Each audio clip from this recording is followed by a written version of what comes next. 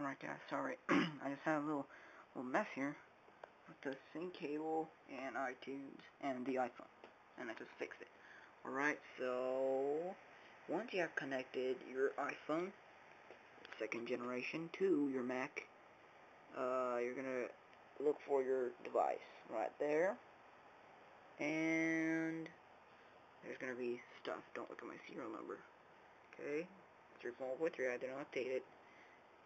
And you're gonna restore.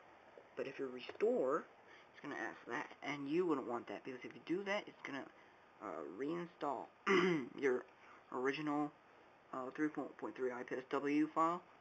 So you're gonna click on out, and then click.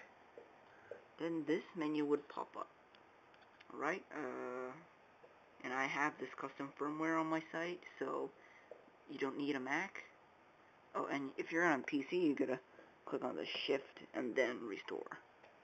Okay, Mac users, out or option. And you're gonna look for a custom firmware right there. And you're gonna open. It's gonna extract software, which I'm gonna cancel right away.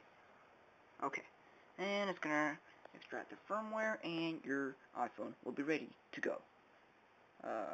Then you're just gonna wait, and it will automatically activate the phone. Okay, thanks.